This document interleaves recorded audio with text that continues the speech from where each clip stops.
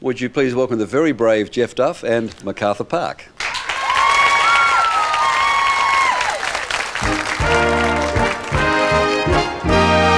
Spring was never waiting for his girl. It ran one step ahead as we followed in a dance.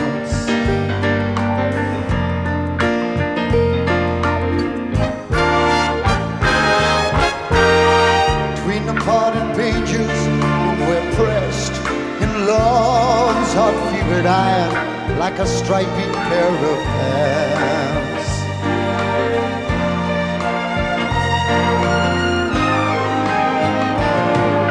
MacArthur's Park is melting in the dark, all the sweet green icing flowing down.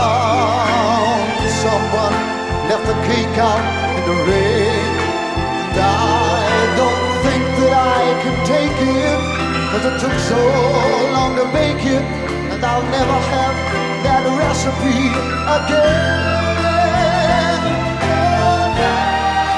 Ladies and gentlemen, today's guest in the Voodoo Room is the iconic Jeff Duff.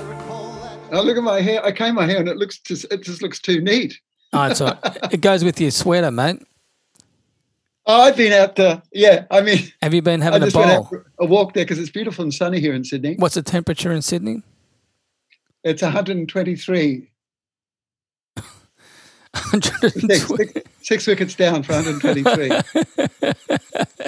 You know, Melbourne's had an incredible start to the winter. We haven't had much rain. We've had blue skies and really cold mornings. It's incredible.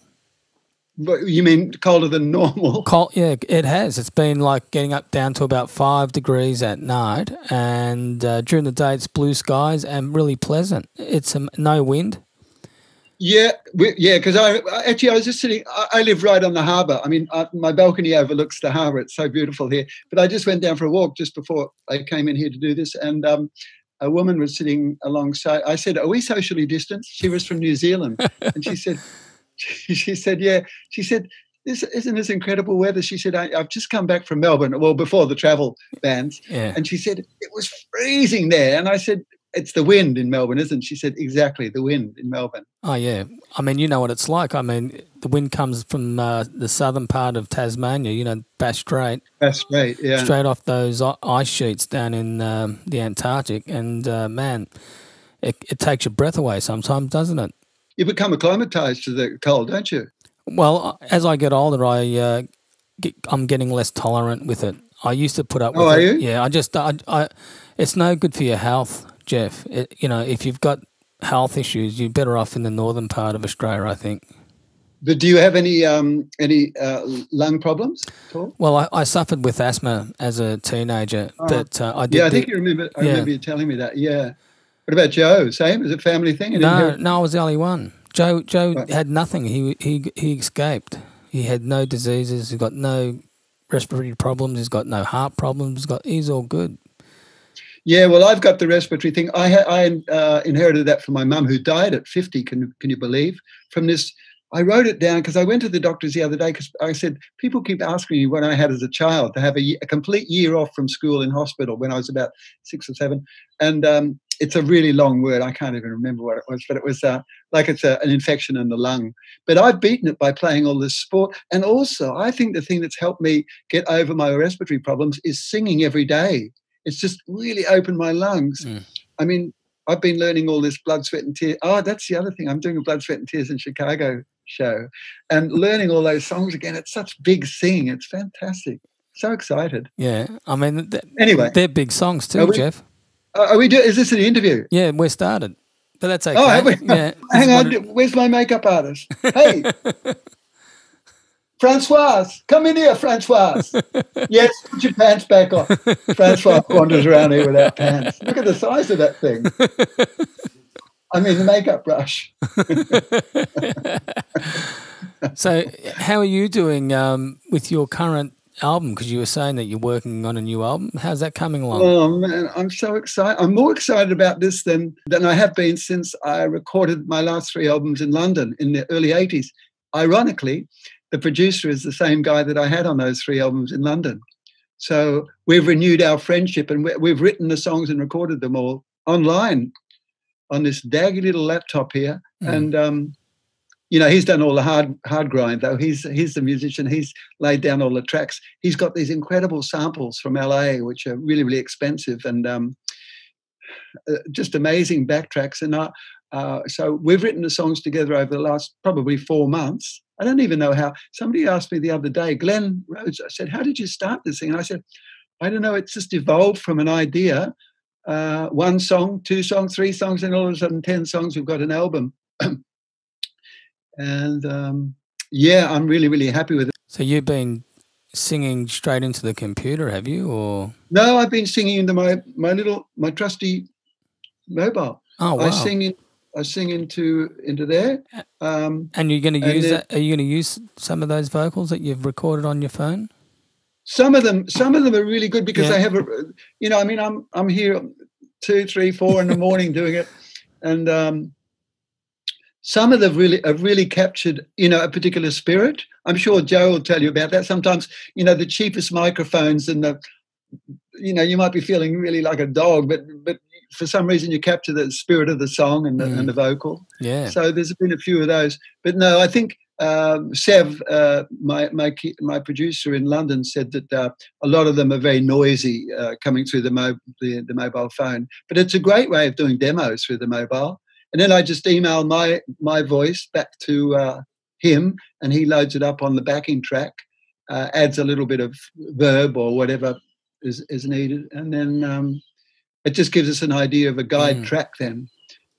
It's been an educational exercise. And is the music contemporary, or is it sort of in line with what you're doing? Like musically, like is it really lush strings and horns and all that sort of stuff, or is it sort of stripped back and just really meat and potatoes, drums and guitars and bass sort of thing? No, there's none of that. It's all huge production. Yeah. I mean, actually, I spoke to George Ellis, who's the conductor arranger for Sydney Symphony Orchestra, because I did Bowie Symphony with him, and I said, "Hey, George, would you be interested in me doing a concert with my new album, which is called The King of Paradise?" Because it's really lush, huge. There's a couple of more simple things, but mostly it's pretty lush. But it's all about the songwriting. I think I forgot what it was like working with Sev 40 years ago. Like we recorded 3 killer albums in the 80s in London.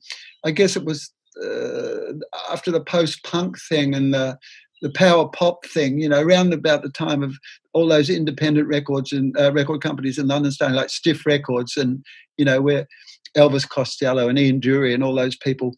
I started working with Sev then. Sev is the producer. And it's just like 40. Sev said the other night, he said, "Can you believe it's 40 years since we did those albums?" And I said, "Yeah, but this is just like start doing the same thing, a continuation." And it is, when you've got somebody that you align with musically and probably as far as personality too, then it's easier. It just locks in quickly. Absolutely. There's a bit of unity with that, isn't there, when you lock in? Yeah, I'm probably not the best singer and songwriter, and Sev's probably not the best producer and musician, but whatever it is, the formula just seems to work. It's just like we write so quickly, and then it takes us ages back and forth from London to Sydney, London to Sydney, London. All through the night we're sending stuff back and forth until we refine it. And the final thing will be, even though I've done some pretty great vocals through my mobile, sending them back, I need a really good studio to keep up with Sev's samples, because his samples are world class. They're amazing. It's a bit like a painting. The more you have the painting on the canvas in front of you and you've got the availability of brushes and paint, the more you're likely to dabble with it and keep changing it. And that's what's happening with these songs. We keep, and I said to Sev the other night, I said, "Gee, maybe we should just put a stop to it, because there's a chance of ruining things by continuing on, I think." Yeah, I mean, it can. I did an album with this Scottish musician probably about 9 years ago now, and it took us a year, not every day, but a year of producing, engineering it, going to different studios. We actually went to Hamer Hall and recorded the strings, and it was a very lush album. Big orchestra?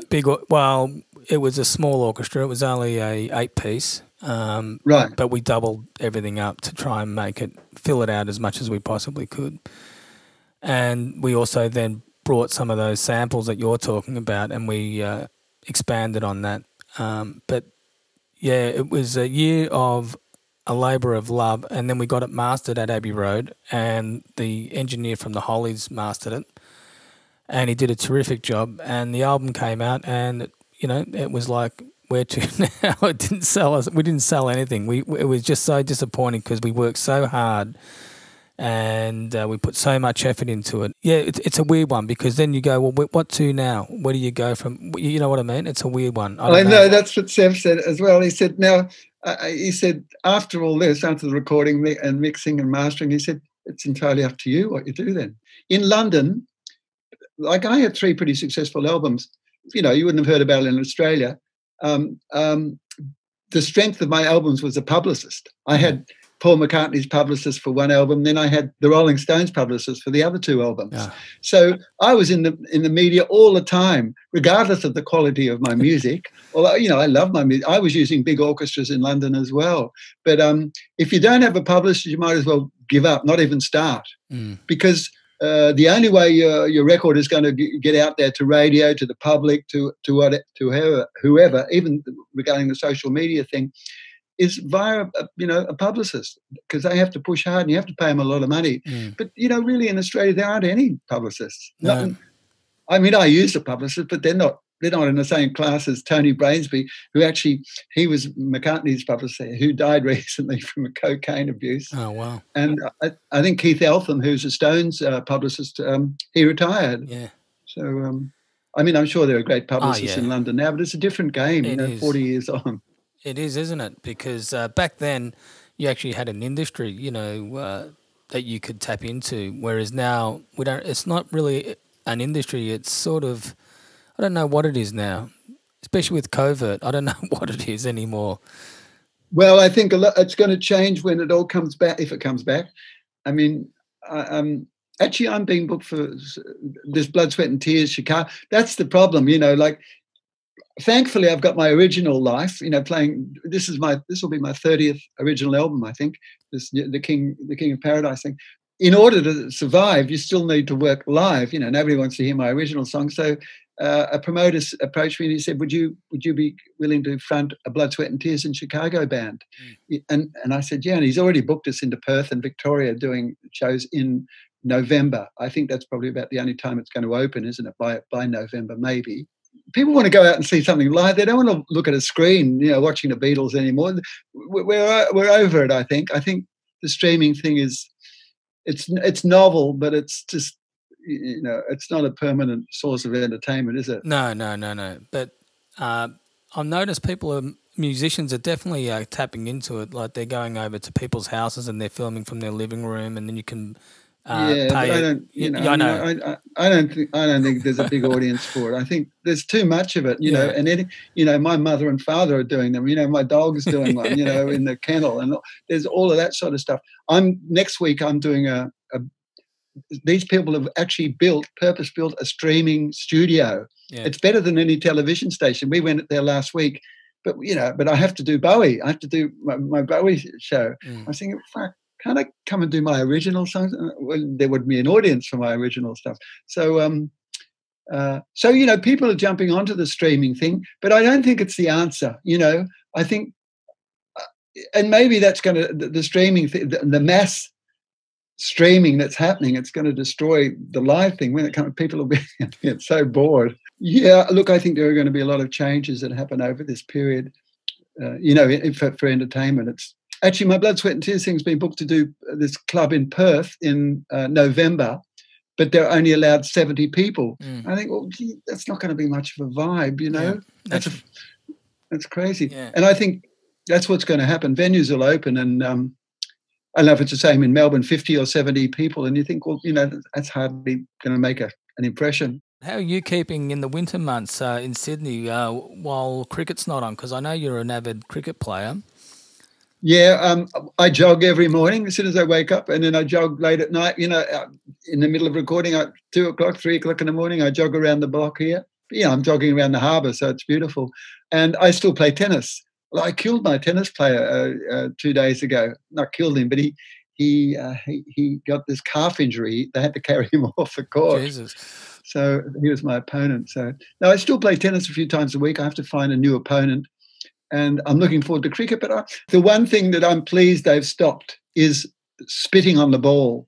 I really, really loathe. It just reminds me of growing up with my brother who used to spit all the time. It used to revolt me. I was a protected species when I was young, mainly because of my respiratory problems. And I think the spitting thing is disgusting. Because Steve Smith would spit on the ball and then give it to the bowler. And I used to think, fucking hell, man, that's so filthy, you know. And he was proud of the fact.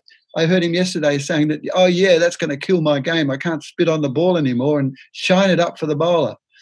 I think, well, it's great that they've banned that. But, you know, how are you going to, unless there's a camera on them all the time, you won't know if they're not spitting on the ball. What was the reason for doing that? Was that because of the swing of the ball or? Yeah, if you shine one side of the ball, then it swings either left or right. Okay. And late in the game, you know, they get outswing or in swing, and the ball does all sorts of things. That's why from continent to continent, regarding cricket and the weather, the balls swing differently in every continent, especially in the southern hemisphere and northern hemisphere, and also in Asia, you know, with the Asian cricket continents. But, you know, all the cricketers, they do their homework. They know what works best. Worse than that, they used to, you know, they chew gum. Sometimes they put gum in the seam of the ball to make it go lopsided, you know. There's all sorts of tricks. Wow. Most of the Pakistani cricket team were guilty of doing all those dirty tricks. I mean, I suppose they weren't dirty tricks because most teams knew about it. And, you know, it wasn't until Sandpaper Gate with Warner. That was Steve Smith and Warner, wasn't it? Yeah. It wasn't until that was exposed that people have zoomed in to watch what they're doing with the ball between overs. I was a fan of cricket in the late 70s, early 80s, and I reckon that was the best period of Australian cricket. Yeah. Personally, I think Dennis Lilly and I mean, it was exciting, wasn't it? I mean, you had the characters, you had the start of the World Series cricket period, and that was exciting, wasn't it? When that came on around that time. Yeah, and it seemed to be far more competitive between the nations as well. Yeah. You know, they're really out, and there was a lot of dirty pool going on too. You know, but I mean, it had a real spirit. You know, and it was dog eat dog. It's become a bit sanitized, I think. You know, you're not allowed to abuse your opponents anymore. You're not allowed to. There's none of that chat on the wicket. You know, to try and throw your opponent off their game. You know, even in my grade of cricket, we can get thrown off the field for abusing or for chatting to a opposition player. So you can't go, oh, you know, he's nervous, he's going to go out next ball. You can't do all that sort of stuff. You can't do that anymore. No, well, you know what they do, because they know I'm a bit of a rock star in Sydney. When I go out there, they start singing "Let's Dance." Actually, you know that film clip where they film "Let's Dance."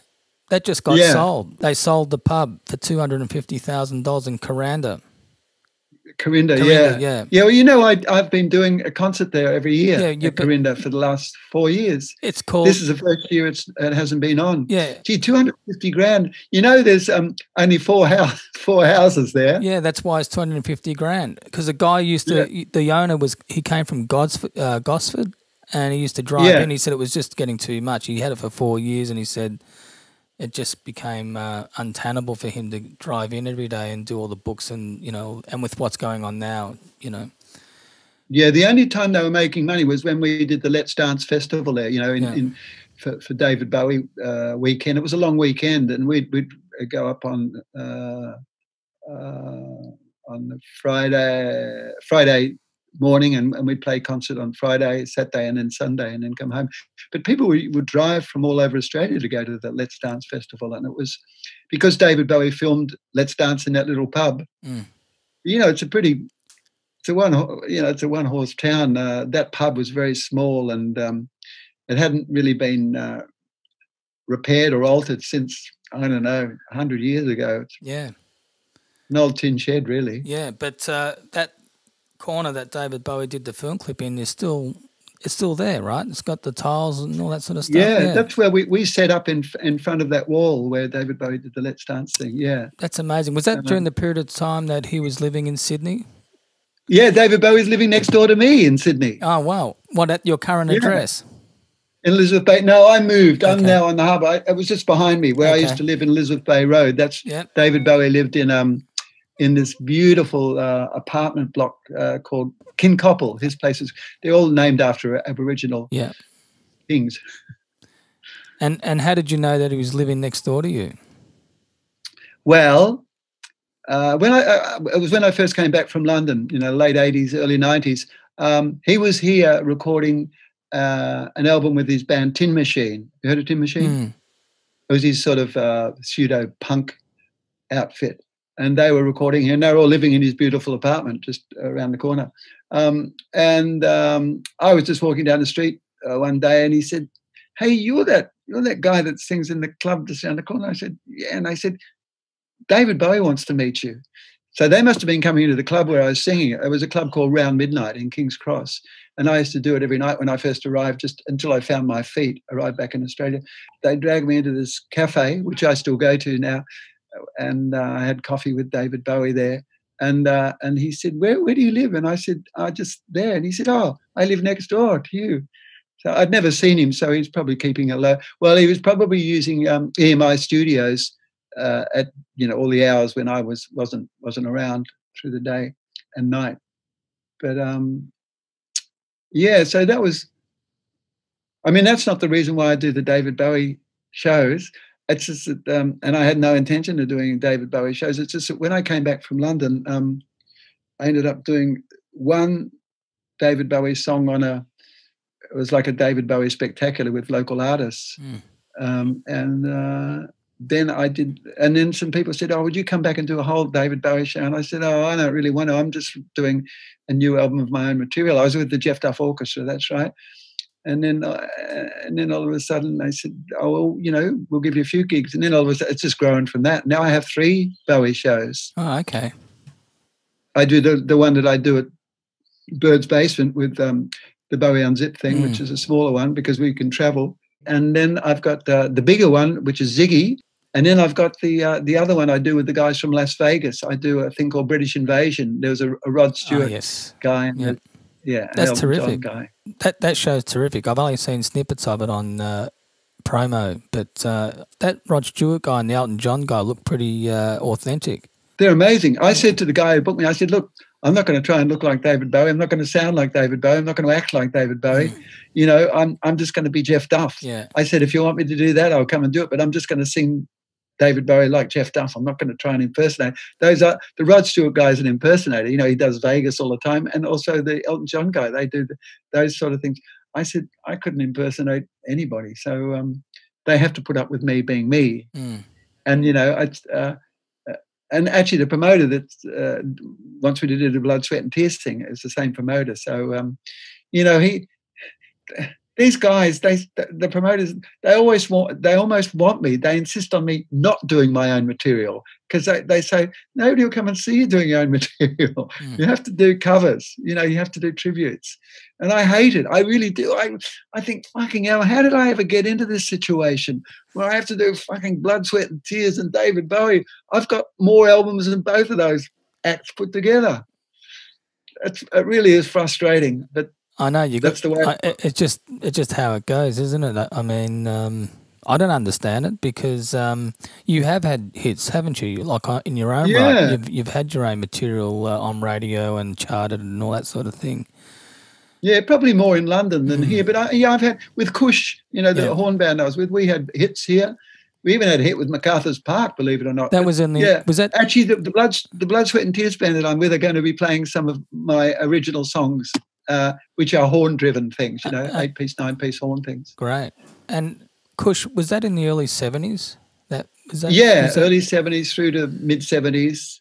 So then we did a couple of albums. So did you tour with Kush overseas? Is that your beginning of going to England, or? No. we never got out of Australia. I mean, we toured Australia. We toured around Australia constantly. You know, we were very popular in Perth and Adelaide and Brisbane and Sydney. And we were a Melbourne band. I was living in Melbourne at the time. And we did 2 albums. The first album was called Snow White and the Eight Straits, which Molly Meldrum gave us that title because when he came to see us, the first time he came to see us, I was wearing a wedding dress, you know, because I used to wear drag on stage. I don't know why. And the band were all in jeans and T-shirts. So Molly said, well, it looks like Snow White and the Eight Straits. Was that in the early part of Countdown, or? Yeah, I was one of the first acts. I did Countdown when it was changing from black and white to colour. Wow. And unfortunately, all of my there's a few snippets of my Countdown things, but most of them were taped over because I was using videotape at the time in the early 70s. So all of my countdowns were taped over because I was trying to save money at the ABC. So I missed. I mean, I've got still photographs of some of the. I mean, because I used to make my own costumes back then, which were leotards, you know, and pretty crazy costumes. And I was wearing makeup and, you know, stuff probably before anybody in Australia. So it was very, very theatrical, Jeff Duff, and fairly straight Kush. But yeah, we were really successful, and you know, we had a few hits, Living on Easy Street, and you know. But we were mainly considered a live act, a great live act, which is, you know, what Melbourne. I reckon Melbourne is great for that. You know, they seem to have great, you know, like your brother's band, and really they have a lifespan of forever, 40, 50 years if they want to keep going. Like Joe must have been doing it for that long, I guess. He has, yeah. And you know, the audiences in Melbourne, I think, are very loyal with their local acts. They're like football teams, you know. They follow you. Well, they used to, you know. Like if you were a St Kilda band, as you know, if you were residing in Elwood or St Kilda, you really had a parochial sort of crowd that would follow you everywhere.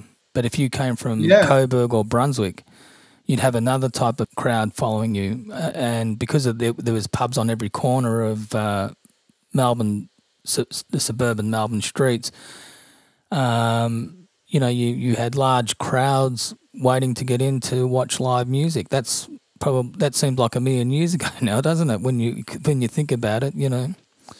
Yeah, I mean, look. We should disregard the fact that we're going through this coronavirus thing at the moment because that's going to pass. I think. Yeah. And you know, but I don't think it'll ever go back to that time when you know, like Kush and the Falcons were doing 5 gigs in a week, and sometimes like when we had hit records, I remember Kush would be doing 3 gigs in a night. Yeah. You know, people would come along just to hear me sing "Living on Easy Street." Yeah. But yeah, I think those days are gone, aren't they? But what was it like doing 3 shows in one night? It was look. We had road crew. The road crews back in the early 70s were the stars of the show because they had to do all the hard work. I mean, I don't think there was an instance where you had backline at the different venues you'd go to. I think they had to pack it up. You do a 40-minute set, pack up, go from Box Hill Town Hall to Elwood or St Kilda or the Palais or something, and then you go off to Ringwood to play at the ice rink. So the poor roadies, you know. Jesus Christ.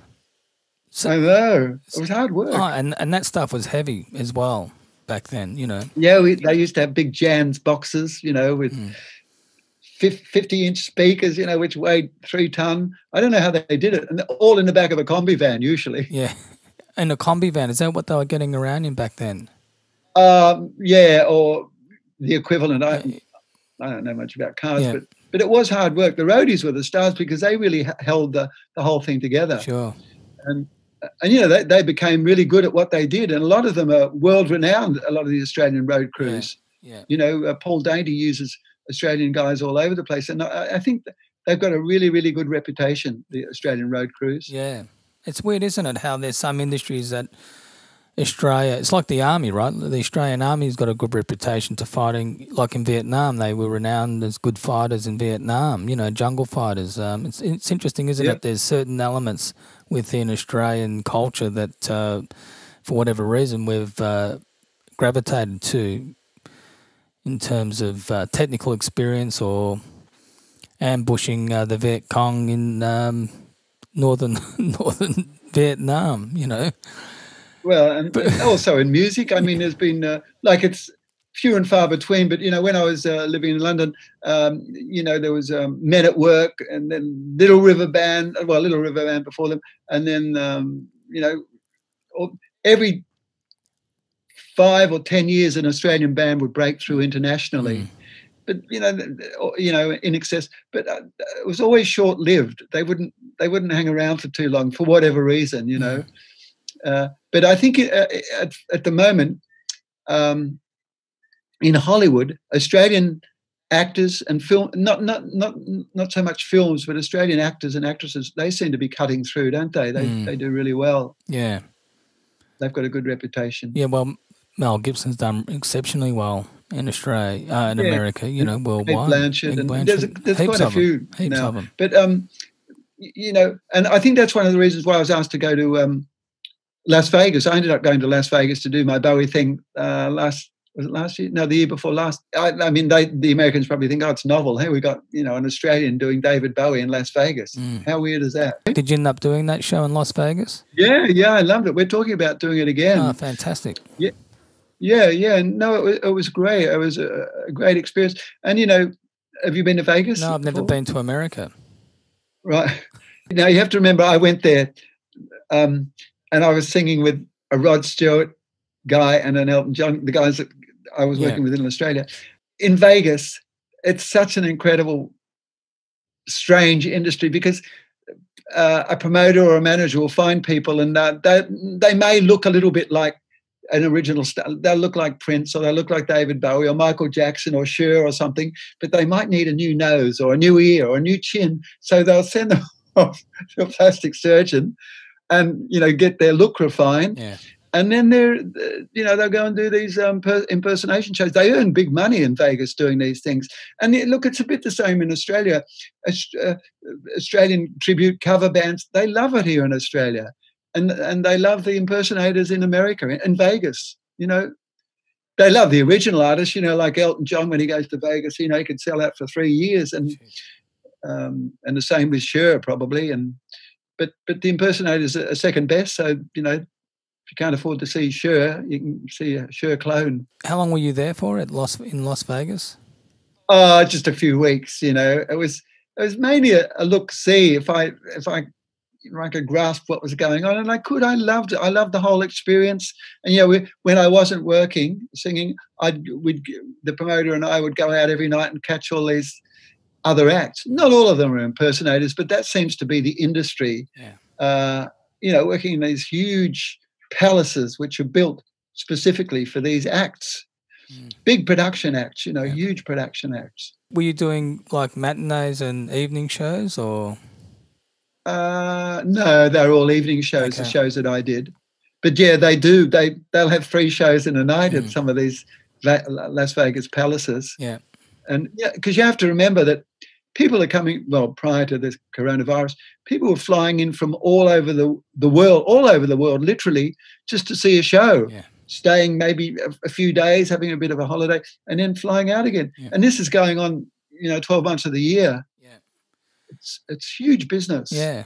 I mean, I remember last year at Birds, it was after one of the local acts, and there was this African-American lady with her children, and they were really well dressed, and they were with this other African-American guy who was really well dressed. They were incredibly dressed, and they stayed around while I was packing down the show, and it was only myself and the manager and this 3 people plus the 2 kids, and they were just drawing on their pads and stuff. And I said, "How you going?" And she goes, "Oh, we're fine," you know. And she had a real southern Texan accent, and I said, "Hey, you know, what brings you here?" And she goes, "Oh, we just came down.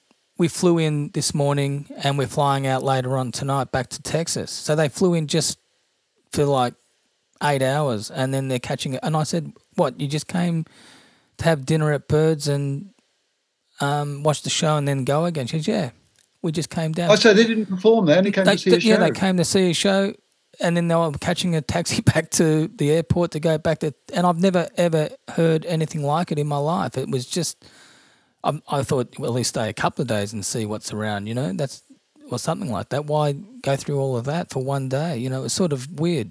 But, you know, there are loyal, passionate fans for people that, you know, maybe we don't even rate, you know, that, or they might be in some way connected, emotionally, physically. So, I mean, that's good. Yeah, but in Vegas, I reckon that's most of the audience. Most of the audience are travellers. Yeah. They're not from Vegas, you know. Yeah, well, they've got other reasons to be there, I guess. They're gambling. Oh, let's go and see a show, have some dinner, see a show, let's go gamble again, you know. I mean, there's multiple streams of entertainment, isn't there, in Vegas? Yeah, and the restaurants are pretty high class too in Vegas. I mean, it's a fascinating, you know, I think everybody should go to Vegas, you know, just to experience how the other half live. It's strange, and it's pretty disgusting as well. But, you know, after you get over all that, you know, it can be enjoyable. Yeah, it's a real eye opener. But you really do need a lot of money. I was, you know, because I was performing there, everything was on the house. But if you're going in just as a traveller, I think you do need a lot of money. You've been a vegan for a long time. What prompted you to become a vegan? When I first moved to London in the late 70s, 78, no, I was vegetarian in Australia before then. And, you know, as you can see, I've always been very thin anyway. But my mum died when I first arrived in London in 78 from the respiratory problem. You know, she had an infection on her lungs. For a short burst, I started drinking, and I'd never really drunk. I haven't drunk since. And I thought, gee, I'm going to change my life around. So I became vegan. But then I became so paranoid about my weight, I became anorexic. I got really, really, really thin. Yeah, I was vegan for the 10 years that I lived in London. And look, it's very, very hard to get over anorexia. You know, not many males, or maybe there are more males today, because it seems to be people are more concerned about their physical being lately, aren't they? You know, so maybe there are more anorexic males. But I beat it eventually, and you know, I love eating now. I love nothing else. Because I play so much sport, I'm so physical. I could never put on any weight. But, you're amazing, because you still fit in clothes that were made for you in the 70s, right? Yeah, that red suit that I wore at Bird's Basement was made for me when I was doing Countdown. Michael Gudinski I was signed to Mushroom Records. He was so annoyed with me wearing leotards on Countdown all the time. He said, I'm sending you off to a tailor and you're going to get a 3-piece suit made. And yeah, I still wear that suit today. It was so beautifully made. You know, they don't make suits like that. That was 1976. Yeah, I still fit into that. So, I mean, you know, I can't change my body shape. I've always been a stick man. So in 1978, what was it like leaving Australia to go to the UK? Well, look, I was getting into so much trouble in Melbourne. I mean, I was living in Melbourne. I was getting banned all the time for being, you know, a little bit of a rascal, you know. Back then, even swearing and carrying on like a sort of, it was a tail end of punk, I suppose, in London. But I'd sort of caught the punk disease, and I thought, fucking hell, I want to go and see the Pistols and Clash and all these notorious punk bands. So that's what attracted me to London. And my mum said, look, Jeffrey, you're getting into so much trouble here in Melbourne. Get out of here. So I went over there and I got stuck into it. And I loved it. It was so exciting. Once again, here comes the spit thing again. I was getting gobbed off stage, but I loved it. It was so exciting. And, you know, my first record in London went straight into the British charts first weekend. And I was doing all these concerts all over the UK and all over Europe, actually, on the strength of my first album and first record. And but, you know, I'd stopped eating. I don't know how I survived when I look back at it. It was just, That would be a hard thing to go through. Yeah, and ironically, the guy that toured with me through Europe is the guy that that's producing my new album online now. Wow. He's still with it. Well, 40 years later. Well, that's great. He's also the keyboard player in a band called Mungo Jerry, remember? In the summertime. Oh, yeah. Actually, an Australian band recorded those two songs, Push Bike Song and In the Summertime. Yeah, right. An Australian band called The Mixtures. Okay.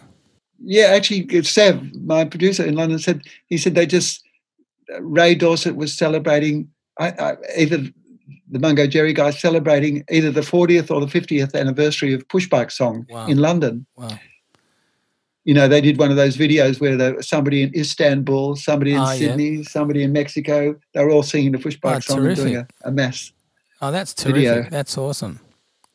And that's a great song. You know, it's a great song to analyse as a tribute song 50 years later, because it's a push bike song and a lot of people are riding those push bikes these days. Perfect timing. And also, when it happened, this was last Friday. I think it was last Friday, it was International Bicycle Day. Oh, well, that's appropriate, isn't it? Yeah, but, it's the same as any international whatever day. I think somebody's making money out of it. All the push bike companies. Yeah, totally. So what? I don't know if you can see behind me, I've got 2 incredible bicycles made by Lekker, which is a Dutch company. I've got an electric bike and a manual bike, and they're both beautiful looking specimens. I love my bikes. Ah, David Bowie. That was sent to me by Bowie's management company or his production company in London. Okay. It was moulded off Bowie's actual face. Yeah. They took a mould of his face. It's beautiful, isn't it? It's incredible. When did they do the mould off Bowie's face? Well, they would have done it in 1973, which is it's off the Aladdin Sane album. You know, where the lightning bolt comes. Okay. So it would have been 73. Wow. He was very thin too. I think Bowie suffered from the same thing I did. Okay. Well, no, he never said he was anorexic, but he didn't really eat much. He used to live on cigarettes, cocaine, black coffee, and milk. Yeah. And he was a big cigarette smoker. I think that killed him in the end because, look, he's only 69. Yeah. And he just couldn't stop. Yeah. You know, I'm sure you know people that just doesn't matter what they do, they don't know how to stop smoking. Yeah. It's a disgusting habit, and it's a very bad. It's very bad for you. You know, like I'm glad that I was able to see the light when I gave up the cigarettes. You know, I'd rather talk about your casting in your sci-fi film and your time as an actor. When did you do that sci-fi film? When I first came back from London, actually, 1989 or something like that. Yeah, I mean, I just arrived back in Australia, and I had a video for Walk on the Wild Side with that makeup thing. Did you ever see that? Where my face was being made up. Actually, it was David Bowie's makeup artist, Richard Shara, who made my face up and then ripped it all off. And the director of this movie saw this video and he said, "Wow, he'd be great in our sci-fi movie." So I went along to audition. They thought I was, like a suitable case for treatment. So I ended up playing the lead in the sci-fi movie Sons of Steel. Actually, there was what was it called? It was called the Dangerous Film Festival, I think, here in Sydney. It was before the coronavirus, so late last year. And Sons of Steel was there, and I had to go along with the other cast members and meet the public. I'm not a film star, but I mean it was fun seeing the movie again on the big screen. Did you have a major part in that film, or were you? Yeah, I was one of the leads. Okay. Yeah. And then I ended up doing The Great Gatsby with Leonardo DiCaprio. Oh, right. And that was, I was just a featured extra, I suppose you'd say. But my part was incredible because of my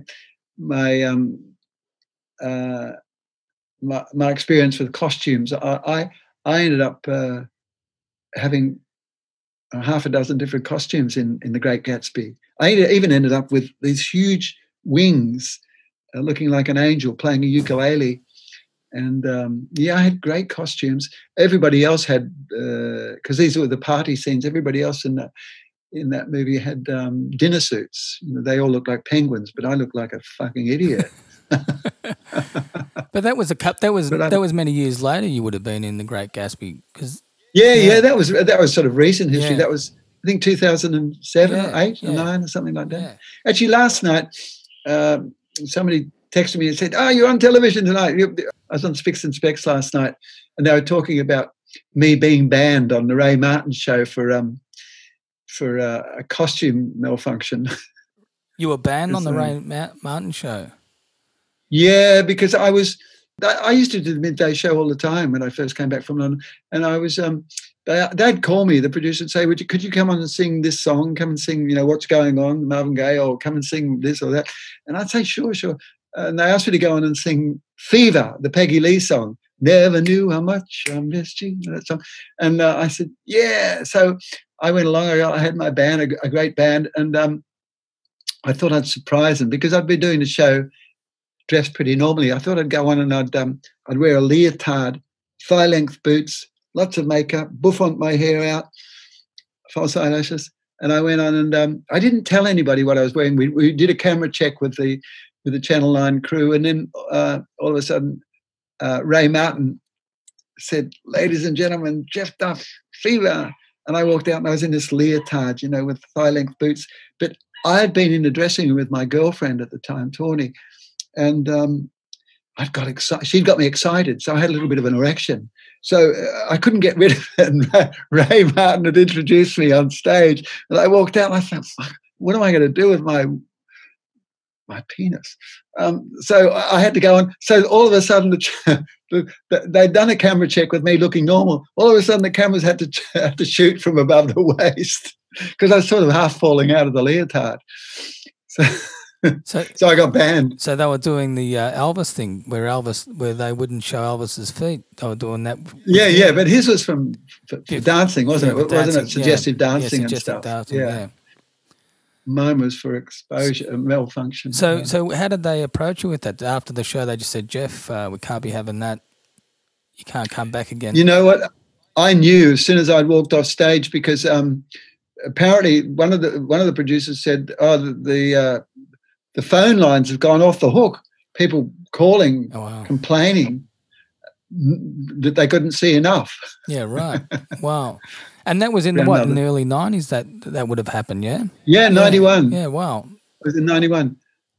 I didn't realise until last night when they said that on the... Because you would have thought by 91 that would have been fairly acceptable for, midday viewers, Well, yeah, I mean, they used to have drag acts on, but I guess it was... See, they like to do camera checks and they like to know exactly what's going on. Mm. And I caught them by surprise because all of a sudden, I was probably dressed like this, similar to this, in the camera check. And then all of a sudden, I come out looking like Danny LaRue or one of those drag artists, RuPaul, and they weren't prepared for it, And I've got very long legs, and it would have looked pretty funny. It would have caught them off guard. But, I was, I mean, I've gotten into, a lot of silly little trouble things through my career, but they've never really hurt anybody. They've just probably dented my reputation or added to my reputation of being a scallywag, that's all.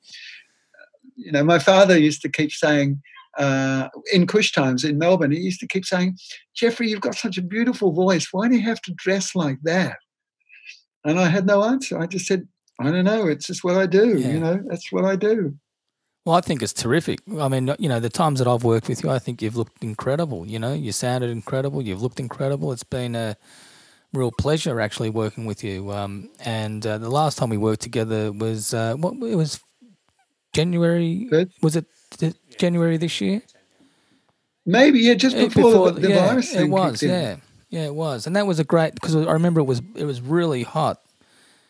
It was really, really hot, and I had to open up the back door to get some fresh air, mate, because I was sweating at the desk, and I remember it was boiling hot that day. It was great. It had a real pub. And it was packed, wasn't it? Yeah, it was packed, and it had a real pub vibe about it, because of the heat, it was terrific. Yeah. And they're all real Bowie fans, the people there. And we did a couple of nights, didn't we? Yeah, I think. 3. I think it was 3 nights. 3 nights. Yeah. Well, I can't wait to do that again. Yeah. And actually, like if we don't do the Bowie thing, I'm sure El Bear will love the Blood, Sweat and Tears thing. Oh, yeah. Hot musicians. But I was going to ask you, you've performed Bowie, Walker, Sinatra. Which ones out of the 3 have you enjoyed the most? Hello. I love Scott Walker. Yeah, that was terrific. They're doing one in Melbourne, a Scott Walker tribute. Who is? Dave Bowers. Okay. Do you know Dave Bowers? No. Eugene Hamilton. No. Steve Hadley? No. Okay. Yeah, they're all... Are they from bands? Well, Steve used to play with the Black Sorrows years ago, and he was approached by a promoter in Melbourne to do a Scott Walker tribute, and then they've got Dave Graney, I think, and Claire Moore playing in it, and it's a big ensemble. Like, they got backing singers, keyboard players. Strings? No strings. Can't be the real thing then. But the keyboard players are doing all the string parts, I think. But yeah. But I haven't seen it. But I did a podcast with him, and I know that they had done a couple of shows at the Thornbury Theatre, and I said, oh well, I did one with Jeff Duff, and it was terrific, you know. And he didn't know that you'd done it. So it's interesting, isn't it? How you don't know that they've done it, and they didn't know that you've done it. So, and I said, no, he did. Yeah, but I reckon, and this is just me speaking off the cuff. I reckon I'm the biggest Scott Walker fan in the world. You know, because I was recording Walker Brothers songs when I was 14. You know, so I've followed him. I have every album, as you know. You know, you're a Scott Walker fan too. I think if you're into Scott Walker, you enter him thick and. Incredible! Like he is. Undoubtedly an underrated artist for his time. I really believe that, you know. But I mean, you know, maybe with that big lineup of artists you're talking in Melbourne, they'll get, you know, lots of fans. But I mean, as you know, when I did it at Bird's Basement, there was no one there. And Albert kept saying to me, you know, Albert, who runs Bird's Basement, kept saying, look, nobody's heard of Scott Walker, so you're not going to get an audience. I said, I don't care. I still want to do it. I know, but I thought it was a terrific. I mean, the people who saw it thought it was amazing. And I remember when we did "If You Go Away," you know, Nomakita Pa, that beautiful Scott Walker thing. The girls in the front tables, they were bawling their eyes out. It was so romantic, and because Glenn said to me, "Look at those girls down the front; they're in tears." Yeah. And it is that sort of music, isn't it? It's so beautiful. It's moving. And I remember one guy came up to me. He said, "Oh, you know, this is an amazing show." He really loved the show. He said, "Look, I've seen people trying to do Scott Walker, but this is the best one I've seen. You know, it's incredible." You know, he was really talking it up. Yeah, those people doing the Melbourne, are they good singers? I've only seen snippets on Facebook of their show at the Thornbury Theatre, but it's a different thing. It's not like what we did at Birds. It's more contemporary. You know, they're using the songs, but they're making it more contemporary, if you know what I mean. Like, but it's got the melody and it's got So you can tell it's a Scott Walker song, but it's more contemporary. The public can eat it a little bit easier. Yeah, because I know when we did my Scott Walker thing, I did a few. I did a couple of nights there, didn't I? 4 nights or whatever it was, something like that. I loved it. I was in heaven doing Scott Walker. And look, I have to tell you, look, I've finished this album here now that I'm doing. The producer, my English friend in London, he said to me, Duffo, you have to do one Scott Walker song on your album. So I've recorded "If You Go Away." Yeah. But in a different, it's with a groove. It's sort of a funk groove. Yeah. Well, there you go. And it sounds incredible. So, yeah, I mean, I love my original songs, but I love just the idea of doing one Scott Walker song. Oh yeah, Montague in Blue is the one that I like. Yeah, that's beautiful. Well, we did just about every Scott Walker song when I played at Bird. Yeah. But it's pretty sad. As written about that Italian poet and who was murdered in the farmyard. Yeah. Do I hear 21? I know. So you've made a book about yourself. What made you decide to write a book about yourself? Was there a moment that led you to make this decision, or? No, I didn't. I mean, I write songs and I've written lots of short stories, but this publisher in Melbourne, once again, a Melbourne connection from Melbourne Books, contacted me and he said, would you consider writing an autobiography about your life? And he already had it planned. What the front cover was going to be that costume that I made that I was arrested in Melbourne and Ballarat in 1976. I wore this costume and I was dragged off stage by the police because they thought it was a little bit too risque. the owner of Melbourne Books is fan. He just ended up being a real fan, and also he's a real cricket fan, so he's really on my side. He would have been a fan in the 70s, right? Yeah, he's roughly the same age. I guess he was a fan. Oh, and also he's got an incredibly talented son who plays jazz piano. He tours all around the world playing jazz piano. He's amazing. Okay. So he's very musically inclined, the publisher. Mm-hmm. So, but he said, start writing your biography, and I did. And most of it is very rock and roll, pretty rough. I write about the orgies that I was involved in, about sleeping with celebrities, and getting all the trouble I've gotten into. And he said, yeah, we want more of that. And I said, well, I'm just telling you the truth. I'm just telling you what happened. Whenever I'd write something about my sexual encounters, he'd say, can you make it a little bit more grubby? Well, that was all pre-AIDS, wasn't it? So you had the time of your life, basically, because when I turned 18 was 1988. So, AIDS was well in the system by 1988. So, we copped the bad end of the stick, I reckon, my generation, Yeah, that's true. I was lucky. I mean, I had a free reign in the 70s, early 70s, mid-70s. And also because I was on television just about every day. I was doing so much television in Melbourne. I do morning shows, cooking shows, evening shows, variety shows. I remember doing Don Lane's show, Ernie Sigley's show, Bert Newton's show, all these, Graham Kennedy. I did them all. I did so many shows. So I was fairly well known in Melbourne circles. So I would have been a bit of a conquest for females. Mm. I have to tell your audience, unfortunately, you've got it wrong. I'm not gay. So, I had You're up for grabs. Female lovers back in the 70s when I was a rock star there. So touring in Kush in the early 70s and going to places like Ballarat and country Victoria or country New South Wales, what was that like? Like were there plenty of teenage kids waiting at the front of the stage door and all that sort of stuff? Or yeah, we had all of that. But look, because of the way I was dressing, like as I said, I think I was probably the first rock artist in Australia to wear full makeup and occasionally drag and wearing. I was doing the Bowie thing before I'd even heard of David Bowie. So I'd get a lot of gay guys coming along to my gigs, just assuming that I was gay because of the way I dressed. And actually in Melbourne, I used to do, you weren't around, but in the early, mid-70s in Melbourne, they used to have gay dances. There was one called Jan's Dance, which was run for lesbians and, well, for gay guys as well. It was just a gay dance, but that was fantastic. That was in South Yarra. And then there was another one called Spangles, which was also a notorious gay dance every weekend. And I used to perform at those things too. If I didn't perform, I'd go along there because that was sort of safe. Even though I wasn't gay, I mean, I used to get beaten up a lot in Melbourne,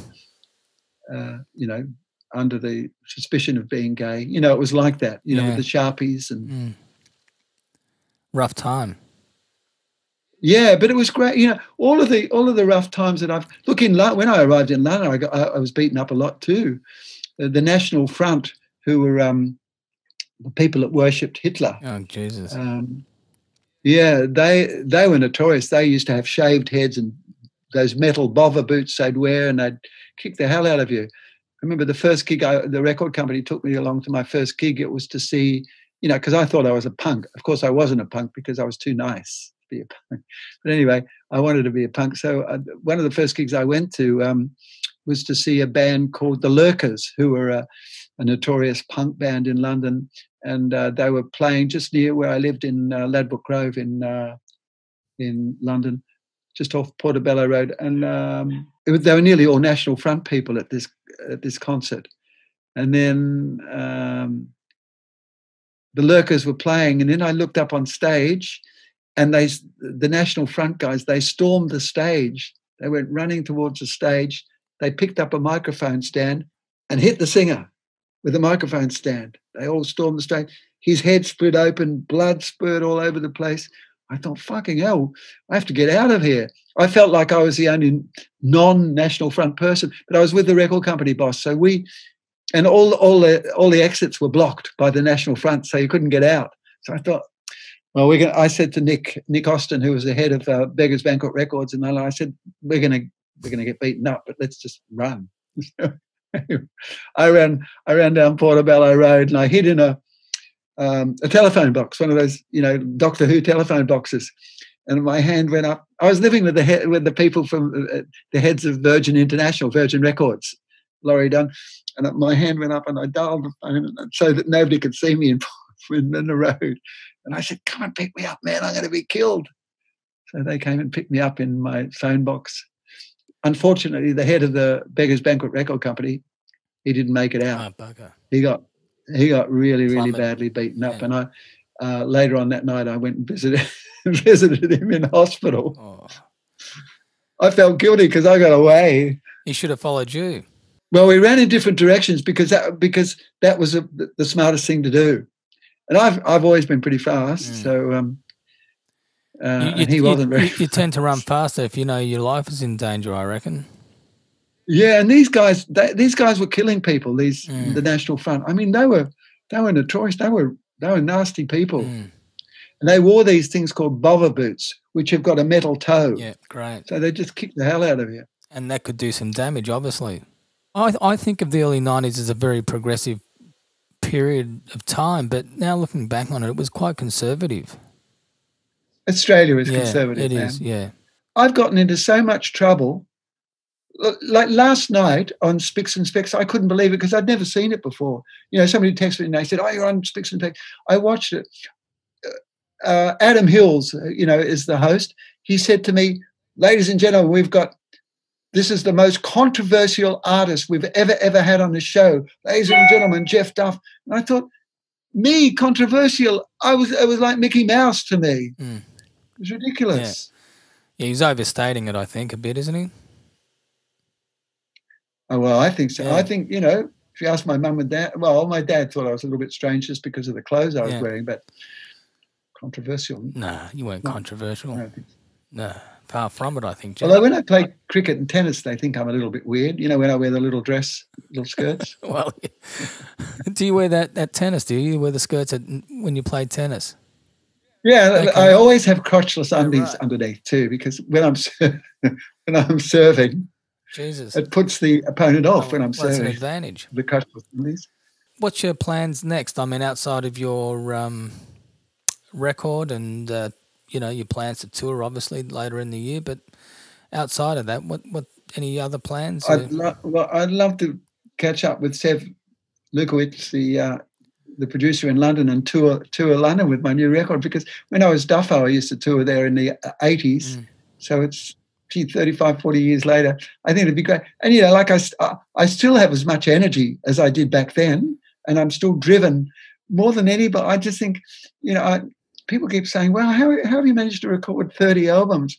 I said, because that's what I do. I mean, I haven't had a partner since the 1991 or something. So I've been literally celibate. So all my energy goes into my music and my performances. And I love it. I think whenever I've had a relationship, it always slows me down, and I hate it. I think, fucking hell, what am I doing with this person? Even though, it's nice having a partner occasionally, but I prefer it on my own. I've lived in solitude here for 30 years in Elizabeth Bay, and I love it. Yeah. It's fantastic. Well, and I become so productive. I do all these, but I've got those 4 Bowie shows that I'm doing, and I just found out, as I said yesterday, I've just been lined up my Bowie show to do the Opera House, and in the meantime, I've recorded this album and I've formed this Blood, Sweat and Tears Chicago band as well. So I just keep doing things not because I have to, but because I want to. It just seems like a progression of all my energy. It has to come out somehow. Yeah. But look, I'm not poo-pooing having a relationship, but I just find for me, it's better if I'm not in a relationship, because when I'm in a relationship, I tend to give it all, and I never do anything when I'm in a relationship, unfortunately. Yeah, so you're more productive being on your own.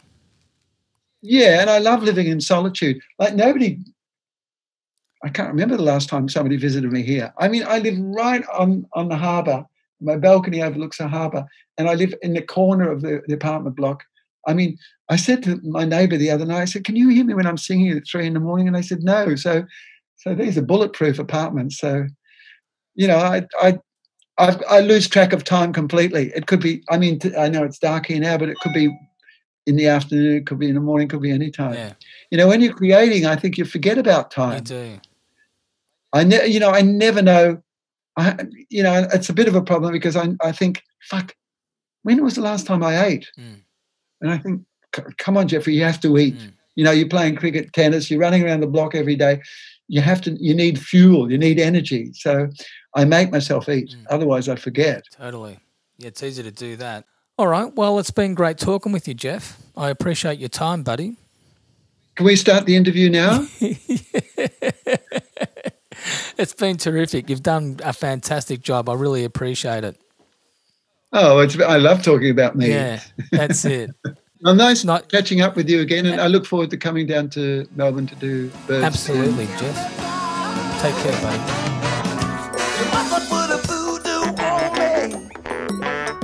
You must have cast a spell.